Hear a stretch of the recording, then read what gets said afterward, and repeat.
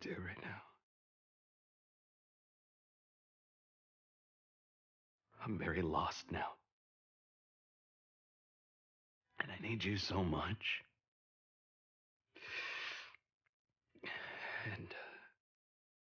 And I'm not the child that you were so proud of. This isn't the life that I dreamed of. I've tried so hard to make it happen. God knows I've tried so hard. But I just couldn't do it, Daddy. I can't protect my family. I don't know what to do.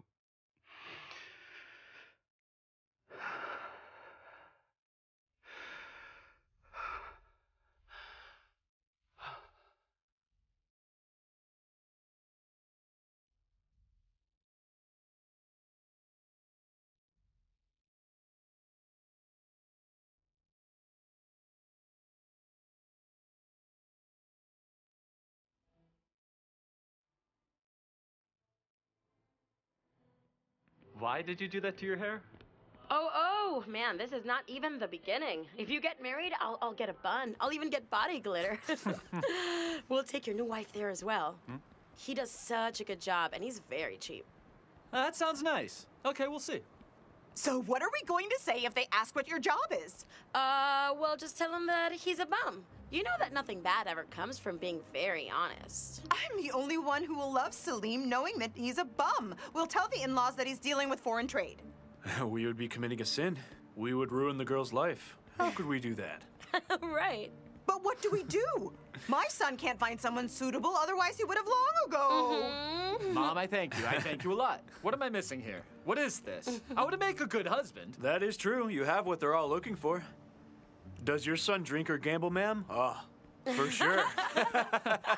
Well, I'll drink at my house when I'm married. Oh, yes, of course. You know, you could gamble in your house, too. There's gonna be card games each night. Look, if she is beautiful, if it is meant to be, I will straighten up then. I would have nothing to do with cards if I had a beautiful wife at home. You do that, Salim. Oh my God, I would be so happy then.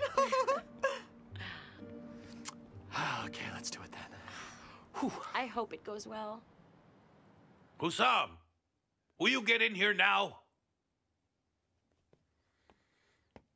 Yes, boss? Tell me, did you see any bodies other than this one? No, boss.